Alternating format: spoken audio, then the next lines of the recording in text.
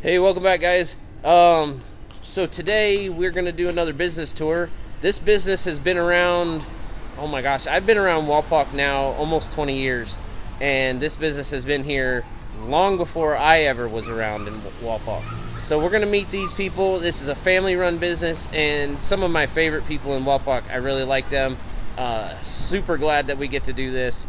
So hang on. The business that we are touring today is... let's see if I can get their sign. Goodyear Shoe Repair.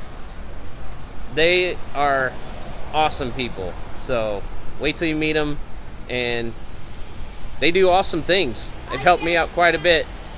Okay, so this is the front of their building. They got some really cool displays. They change out all the time. But let's go in and meet them.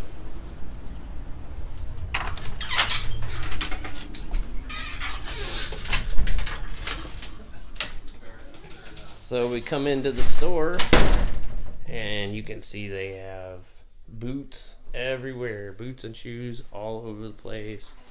Just really cool store. All right, so we're coming up, and here is Mr. Dale. How's it going, Mr. Dale? Good, Todd. How are you today? Good. Good. Thanks. Thanks for having us in your awesome store. Thank you. I know I appreciate your store quite a bit. You guys have done so many things for me. So welcome. Thank you. To the channel. So tell us a little bit about yourself. The business is unique. I don't feel that I'm necessarily unique. I have started this position in 2011 when I bought the business from Mom and Dad. I had actually spent 25 years in heating and air conditioning before I decided to go to shoe repair. Not much crossover. Quite a difference. Quite a difference. But I had helped Mom and Dad when I was younger. When I was in 18 or less, I would come in and help do shoe repair. So I had a little bit of the background in me. It wasn't a complete strange identity to do. But I'd reached the point working for other people that I said, well, I'm putting all these extra hours, and yeah, I'm making money, but I'm working for them 12 hours a day. Why don't I work for myself 12 hours a day? And I've been very, very satisfied to be able to come in and be a small business owner. It's not easy, as you're well aware, to be a small business owner. I completely understand. Absolutely. But I'm very happy I did it. And the biggest, the best thing for me was I didn't have to go and create a new business. Mom and Dad had created it. Well, actually, the people before us, Mike Knodel actually created it. He started in 1968 is when he came over and first opened up the business. Okay. So he had started it in 68. He became ill, couldn't run it, and Mom and Dad took over in 1980, and then Mom and Dad ran it from 1980 to 2011 when I bought it. Okay. So I didn't have to create a new business. I had to take an existing business with an existing customer base, and I had to continue to do the good quality work. Right. That was the goal. And so from that aspect, I had it a little easier, that all I have to do is do a good job, and everything should be okay. And the quality of work is amazing. Well, thank you. Yeah. So, question: how did the name Goodyear come about? Because I mean, it's not in relation to Goodyear Tire, which is St. Mary's area. It was Goodyear back then, right? Believe it or not, it kind of is. The gentleman that opened, actually, there was a gentleman in St. Mary's that opened a Goodyear shoe store, and Goodyear shoe store in St. Mary's was named after the Goodyear rubber plant in St. Mary's at that time. Goodyear was making several other agricultural products and military products. They never made tires there, but they made other things. And so he called it Goodyear Shoe Store to help people buy safety toes that worked there, because he wanted to, honor and represent the Goodyear rubber plant that was there. Okay. So he started that and opened it up, and was also doing shoe repair as well, and then would sell Red Wing products as well. Jerry Spoon was his name, him and his wife Helen.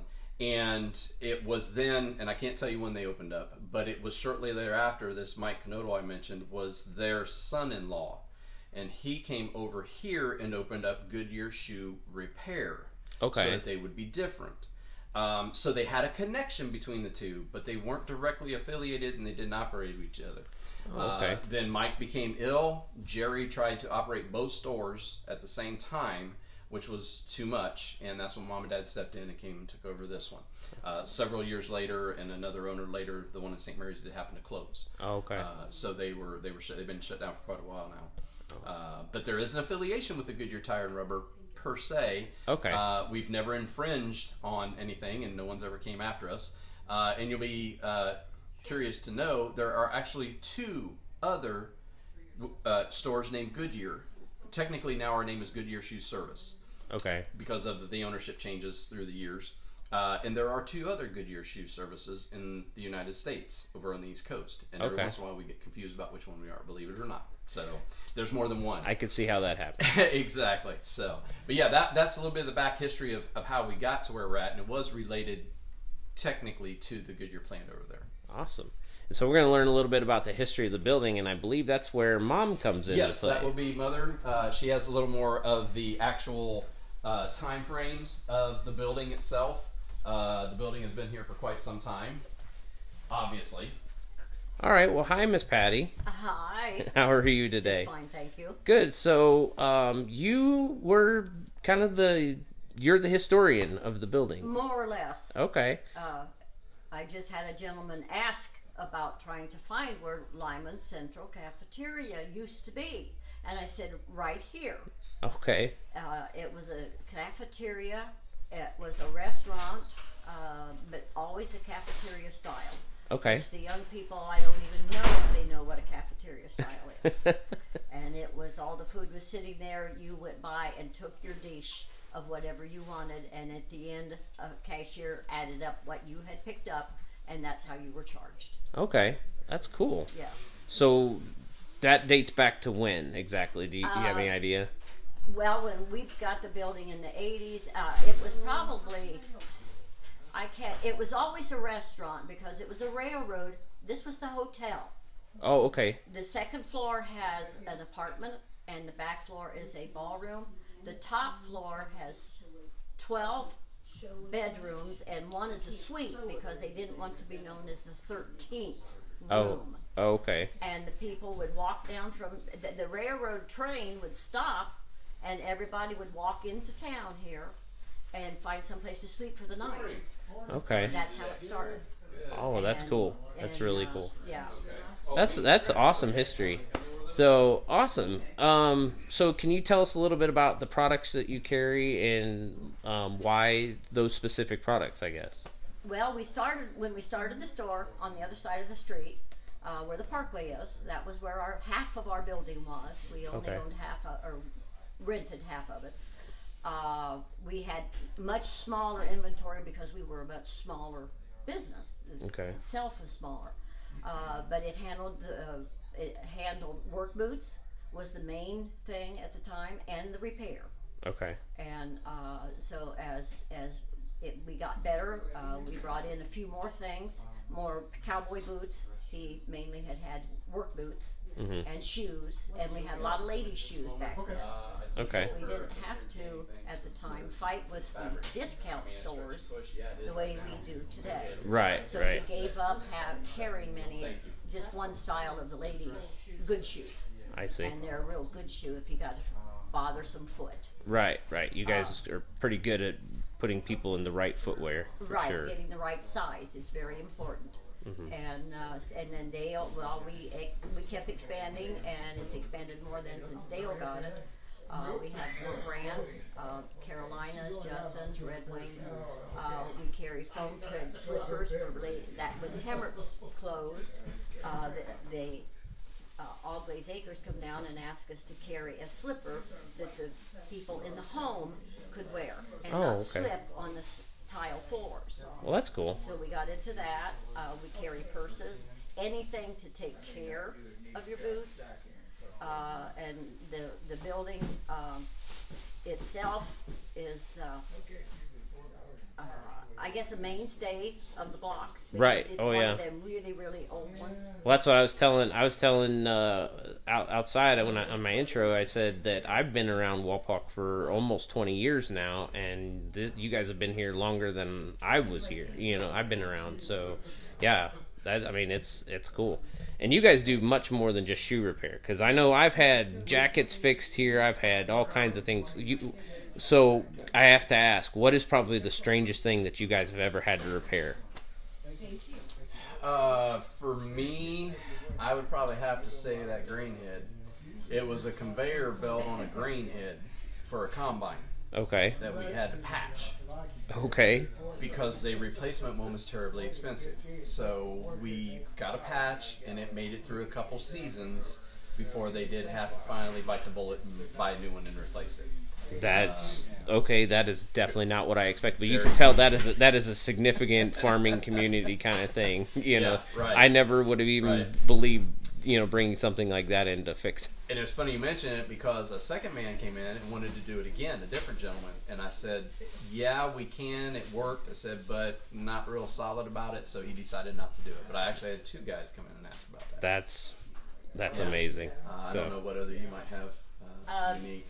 We've done so many. We've different done so things. many different things. Something that some people say, well, you can't fix this, and we tell them when we do hire someone, we say, never say you can't fix it. Look at it and say, what can we do to make this work? right. And so we keep that in mind when we go to fix something. Yeah, we have to see it to know whether it can be repaired or not. And then our focal point is functionality. If we can include fashion and make it look better, we will. But the bottom line is we want it to be functional. Right. And sometimes you have to make concessions to keep something using it. You have to concede something to say, okay, I can still use it, but I have to use it this way now. Right. That's basically the struggle that we go through. Well, that's cool. That's super awesome. So, You mind showing us around a little bit, and we'll Sure. get a quick tour of your Sure, store no and problem. meet some others and. And just back to the building part, as you're well aware, it is unfortunately laid out like most business buildings were back in the 1800s. It's 26 feet wide, but 300 feet long. That's just how downtown buildings are. Right. And yes, we've tried to put as many shoes as we can wherever we can. I wouldn't mind having more product and more brands. I simply I have no place to put it. Right. We only Right. have so much room. And as you said in the intro, we handle primarily work boots, safety toe shoes, Western, some slippers, some sandals, some moccasins. We try to focus on quality. We try to focus on American made whenever we can. Absolutely. There, unfortunately, a lot of things are not made in America, no matter what kind you want. So we have to concede sometimes. But usually, you get better quality and better durability out of something made in America. And a lot of times it's repairable. We can actually fix it and keep it going and moving on. We have had a variable, like she said, different types and styles of shoes and brands. Doing the tour, the outside is the showroom. Shoes on both sides of the walls because that's all we've got. Right. And then racks and displays and such. And as she said, maintenance items for taking care of products, insoles, cushion, comfort. We don't get into the orthotic world a whole lot, but we do have some arch supports that are borderline orthotic. Right. So we try to help people with the fit, as she pointed out, because a lot of times people come in and they just don't have the right size shoe. Maybe we can give them something to help make the shoe fit way better, last longer, etc. It's our best choice. Awesome. Again, showroom, 75 feet from the front door to the counter. Pretty long walk, but again, you can see everything on both sides. Tried to do the best we could with the layout that we have. Pointing out all just kinds of different stuff. Everything up front, like you said, you've seen the kids boots, rubber boots, safety toe shoes, safety toe boots, women's shoes, women's dress shoes, women's athletics. Again, not focal points, but things that we have. Right. As you get closer to the front of the building, we get into a little more of the ancillary items where you have the arch supports, heel cushions, and accessories that would go along with it. We've got belts, we've got leather wallets on the other side of the building, shoe creams, shoe polishes, conditioners, all kinds of stuff, moccasins, slippers for men and women both. And then further on back behind this big wall is the actual repair area where we do the repair. We have many machines to do the different jobs. It looks though like every other workshop. It's always It's organized chaos. it is. Yeah. Right. You may not believe it, but as soon as something's sitting there out of place, you see it and it's not right. Okay, who left that there? Where does it need to go? Right, and the minute you move something and put it away properly, that's when you can't find it. No, I totally get it. I have to catch this on film. What is the number one rule in this building? Read the ticket. What's the number two rule? If it's not yours, Don't touch it. Yeah, yep. No, I get it. we run into that all the time. Somebody accidentally does this or that, and you can't find it. If you Exactly. wouldn't mind, if you would take a picture of Oh, what's on yeah. the wall, Yeah, you can definitely tell this is a family-run business because there's Uh, family pictures and. the pins in there, we didn't start it when we got it. Dale started it, putting pins in Ohio map for our customers lived there. Okay. And then we started getting people from out of the state, so he got the United States map out and put it Oh, wow. there. Oh my And- gosh, you guys have a pin in Alaska. Yeah. Yeah. Somehow they found Wapakoneta, Ohio. And then two in Canada, was a couple guys just driving around, and on their way home, they come through Wapak and stopped. Look at that, guys. That's so cool. Washington. And it got so far that we had people from other countries, so we had to get our globe out. Oh my gosh, this is cool. And we ended up starting to put pins in the globe where people were from other countries that had somehow made their way to Wapakoneta, Ohio to make it to our store. And it's not just because they stopped here. They actually either bought something or had us fix something, one or the other. That's you can't just so- stop in and look around and get a pin. You actually have to Buy be a something. customer. Right. So, yeah. No, that's super cool. You guys are like worldwide. There you Well, go. technically, yes.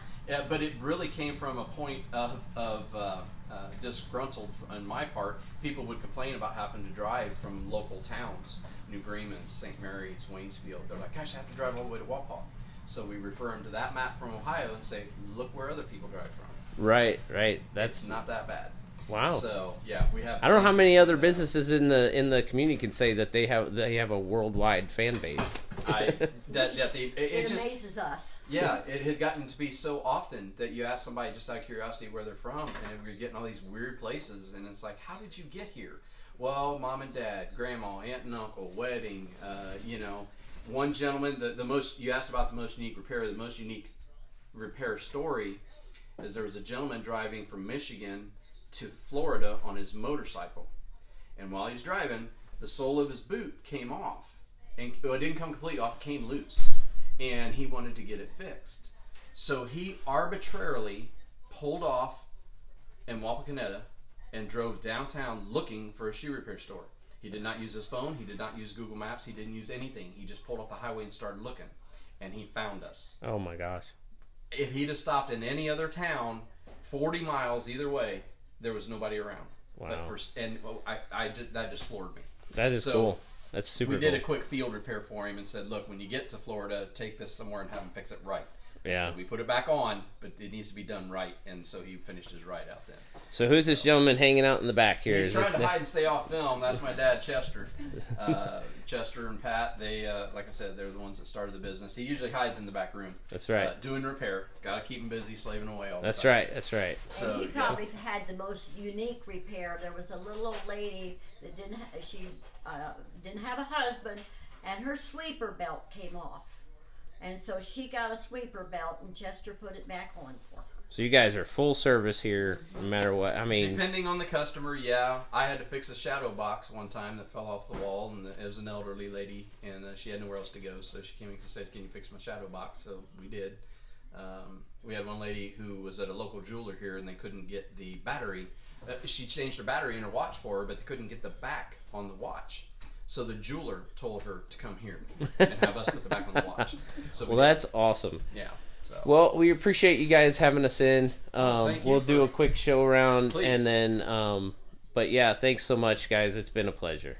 You too, Todd. I appreciate the time and effort put in, and greatly appreciate it. All right, And thank the Good one day. thing about it, we have from a home sewing machine all the way up to a harness machine, so we can sew practically anything. I can attest to that. So, all right, thank you so much. Thank you. Have a good day. Yep. All right, Rock, guys. paper, So, scissors? What do you want to do? Yeah. so they got belts and wallets. I'm gonna just kind of do a quick pan Sure. through here. Can I help you, sir? Shoe Paint, polishes. Yeah, I'm kind of looking for a lightweight work shoe. A lighter weight work shoe. Well, can it just be? All right, guys. So we're gonna go ahead Just a and, leather like I said, shoe they that's carry all kinds of comfortable different for being boots on and your things. Right. But we're gonna go ahead and head back Withstand outside. whatever that- All right, so we're heading back out here outside. If you guys are looking for this place, it's right on Augley Street, kind of like right in the middle of town. These people are some of my favorite people, guys, and they do amazing work. All right, guys, as always, like and subscribe to our videos. If you want to see some more of these business tours, just give me a shout out. Drop a comment below, okay? Talk to you later. Have a good one, guys.